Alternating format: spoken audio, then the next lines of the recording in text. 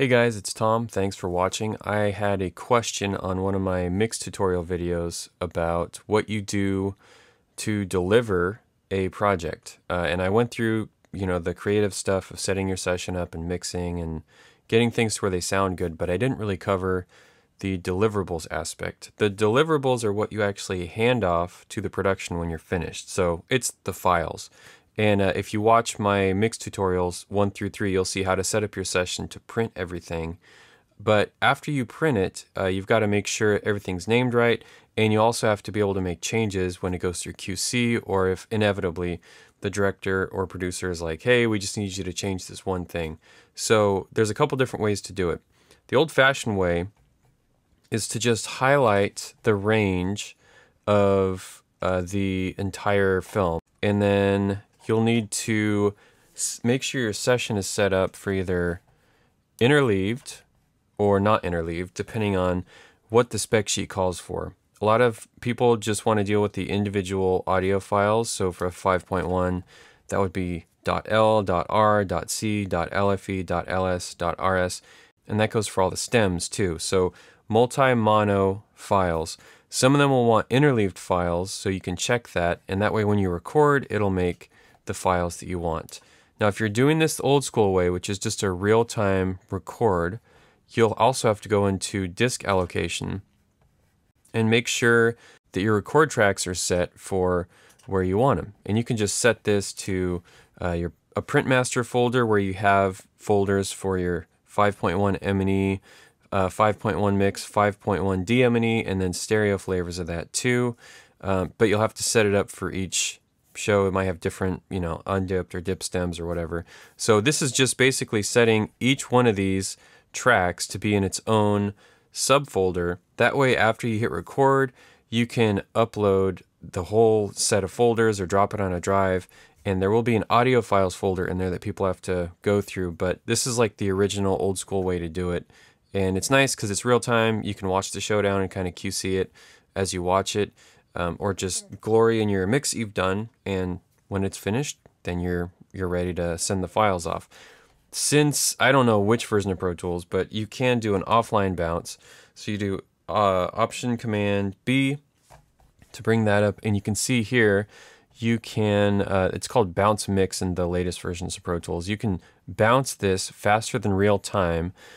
Each one of your record tracks. So you want to set this to your record tracks, not your auxes, but after the limiters, after everything, set it to the input of these tracks right here. So you'll have to do that for each one. You want to import after each bounce. Here you can select if you want to do multiple mono 2448, and then tell it where to go. So if you want it to go in your mix session, that's great. You can say, session folder and bounce files. I like to put it on like a different drive, Dropbox or something. That way I'm not reading and writing to the same drive. But basically you do this, you hit bounce, and you'll get a window that comes up telling you, hey, it's going at 5 times normal speed. When it's done, the tracks will come into your session, and then you drag them up onto these tracks. So either one of those two ways that you do it, real-time bounce or offline bounce, you will end up with the printed tracks in your session. You can see if I zip down here, I've got my dialogue and music and Foley and sound effects and backgrounds and all kinds of stuff. This is a horror film, so there's quite a few tracks. But what's great about this is whether you offline bounce or real-time bounce, you should be able to destructively punch in for any changes. So after you send these files out, they get QC'd, and they say, hey, there is a tick at 520018. You can see here, they didn't offset the video by an hour, so we're dealing with amateur hour on the time code. Then you just right-click on the record button and go to destructive. And just like you would record onto these tracks, see how they're all input enabled? You do Shift, Option, Record, and just select where you want to punch into, like that. Make sure you have some pre and post roll, and you want the pre and post roll to be a second or two longer than your longest reverb. So usually pre-roll you can get by with less, but let's see, pre-roll will do 7, post-roll will do 7. See how that's green? The other way you can enable it is Command K. So if you look here, See that little flag guy is white. That means he's not pre-rolled. And then orange means it is pre-rolled. Then you just hit your record arm. See, it's armed. It's armed right here. And then you hit play and you can punch in your files. Make sure, however, that your session is set to the same file type, interleaved or not interleaved, as the files that you made.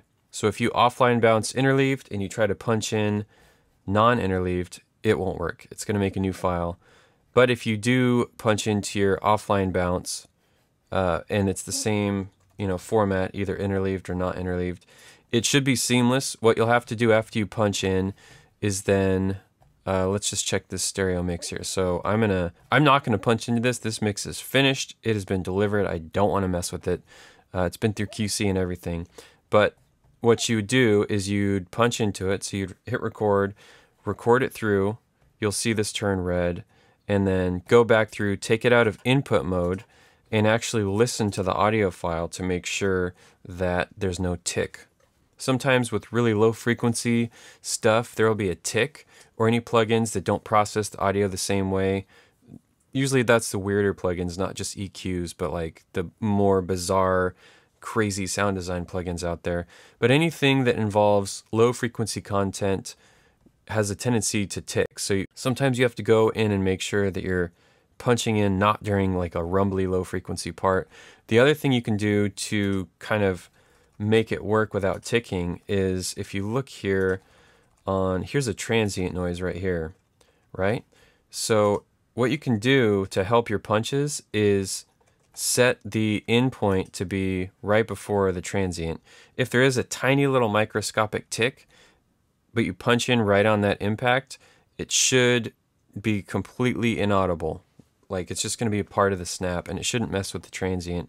And then, you pick the out where you want to go. The way I learned was that you want to make your punches in the valleys of the audio. So quiet spots like here, this is just like ambience, I guess. If I wanted to punch that, that'd be a good selection. But I have found, like I said, if I do it on a transient, sometimes it can work in problematic sections. So punch it, check your punch, and then the other thing you want to do is make sure that your files are named something that makes sense.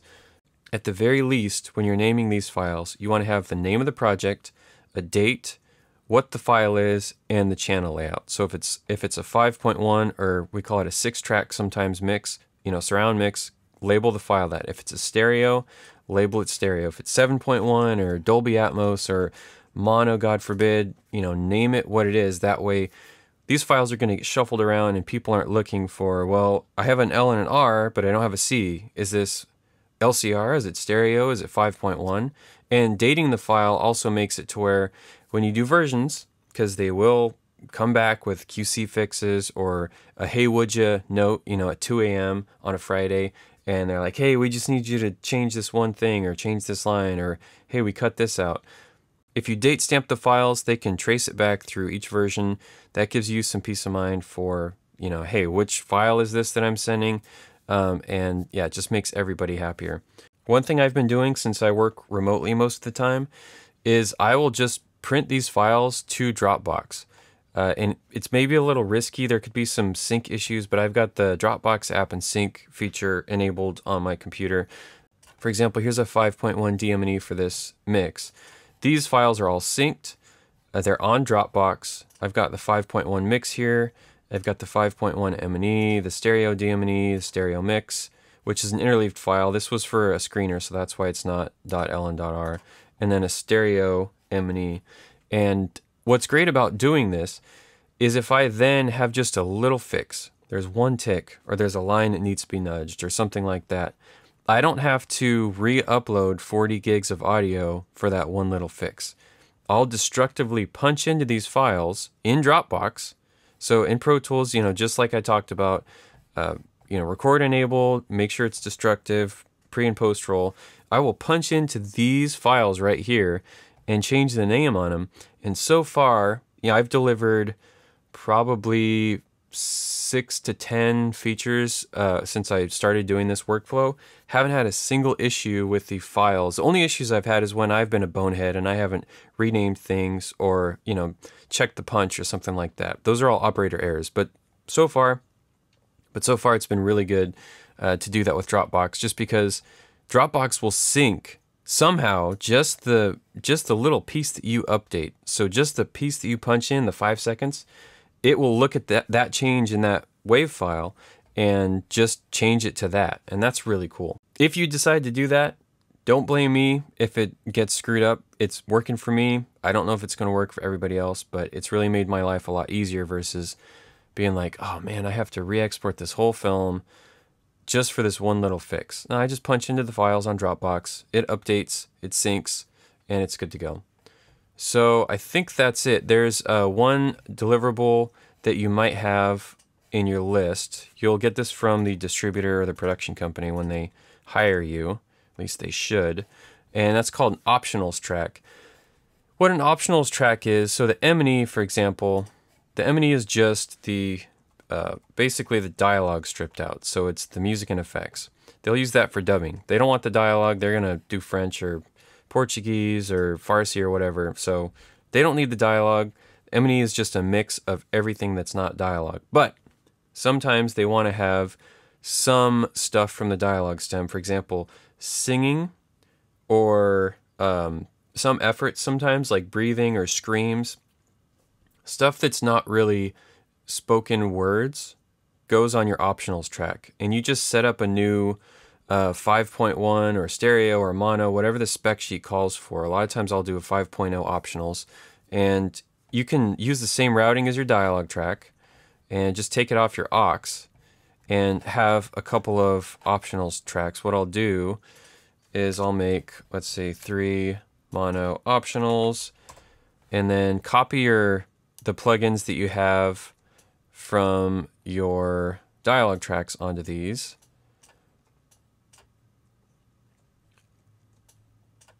I don't think I used a de-esser. And then set it out to the dialogue aux, 6-track dialogue aux in this case. And now if you have something like, hey, here's some breaths right here. Well, you just take that, Control-Alt, drag it up, copies all your automation over, and it routes it to what you can do for this is deactivate your dialogue record stem and duplicate it and just call that dialogue optionals.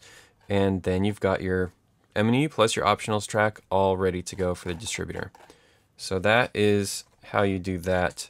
Sometimes they'll want multiple optionals tracks, but if you're mixing stuff at that level, you're not watching these videos. That's grown man stuff. So I would say don't worry about that right now. Anything else about deliverables? Every once in a while, a company or a distributor will ask for your Pro Tools session, and some people get really nervous about that and they don't want to give it up because they think there's some magic pixie dust in their session that somebody will steal. Just do it. Just send it to them. Go file, save copy in, copy all your audio files, slap it on a drive, maybe charge extra for it or whatever. But I'm not super concerned about people having my session because there's no secrets in here. There's no magic that happens in my session.